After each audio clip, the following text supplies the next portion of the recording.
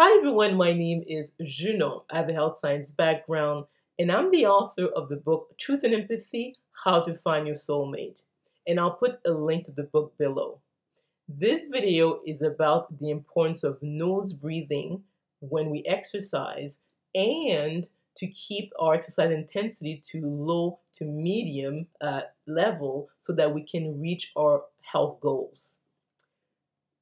Most people in North America have noticed the epidemic of obesity that we're facing.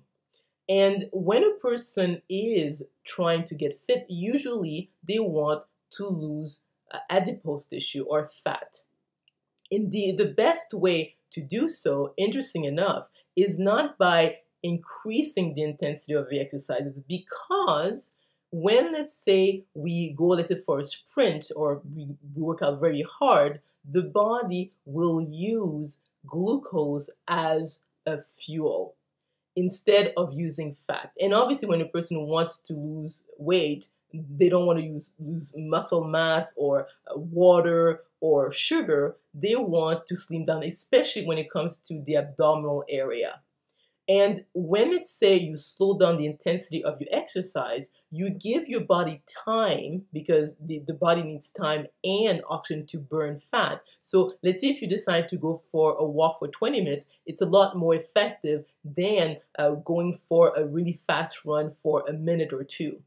And you can actually even see that, let's say, in the Olympics. If you look at long distance runners, or people who are, actually there are some who actually are just fast walkers, you'll see that there's not much fat on their bodies because the body had enough time to get into the fat stores to use as fuel. And we are, as human beings, fat burners, not sugar burners. Sugar doesn't give you much energy for long, whereas, as we probably noticed, we have unlimited space to to store fat.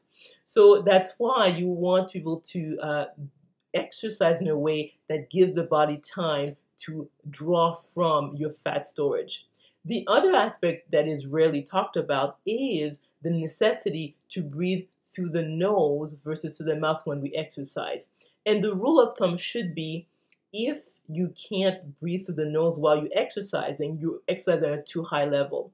And when you breathe through the nose, the body gets better oxygenation because of the Bohr effect. So the Bohr effect essentially means that when you take lighter, slower breaths through the nose, you increase the carbon dioxide in your tissues.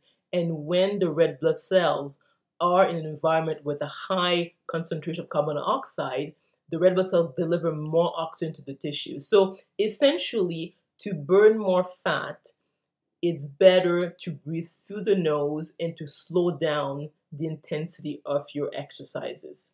And I know that's sort of counterintuitive, but in other words, working smarter is better than working harder when it comes to getting results for your overall health. It's better to breathe through the nose, slow down the intensity of the exercise, extend the duration so that you can get better results and lose weight permanently without having to use willpower to not eat sugar, because you would burn more sugar than fat by increasing the intensity of your exercises. So I trust that this information was interesting. Maybe you've learned something. If so, please click on the like button, subscribe to my channel, and we will talk soon.